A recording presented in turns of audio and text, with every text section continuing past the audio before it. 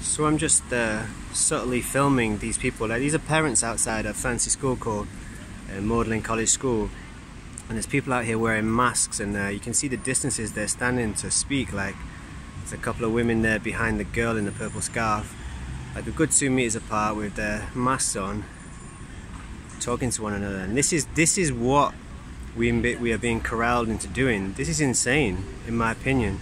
I might take you for a little walk just to show this. It's just like, these are parents, like, you know, whose kids have probably mingled together in the school, sitting out, standing there 2 meters apart, you know, to talk to one another. It's just crazy.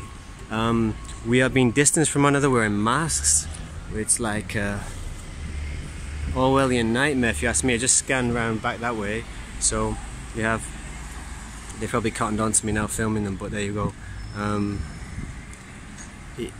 These people who we've just been looking at there, they're probably quite well off, because they send the kids to this school, and they're probably, like, if they're in decent jobs and they're paying them enough to send the kids to this private school, they're probably in a decent amount of money. And I've got nothing against them. Obviously I'm judging them a little bit because you can hear the way I'm speaking about them, but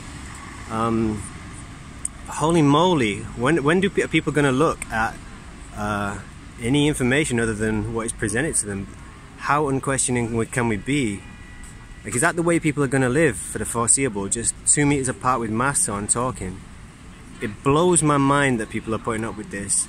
It's high time people start to learn and to stop. Here's 2 more of them. It's just insane. I guess this must be like,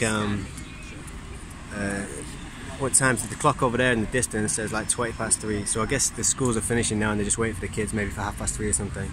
So maybe there'll be a whole gang of them. There's another guy with a mask on outside.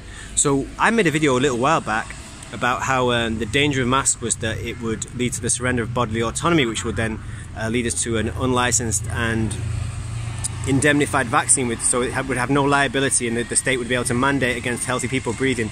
And I said in it that there would be a small distance between travelling on your transport, like your public transport where you have to wear a mask, and going in shops. People are closing that gap without it being mandatory. People are wearing masks outside with their bicycles there. They're wearing masks outside to wait for their kids. They're doing it without even being told. Now, in Italy, we are hearing that masks have been mandated outside, and actually, as it happens, Italy has been a forerunner for some of these things in Europe. Maybe they got hit with the pandemic first, but this is the direction we're going. We're going in the direction of a socially distanced population, a population that doesn't know how to socialise.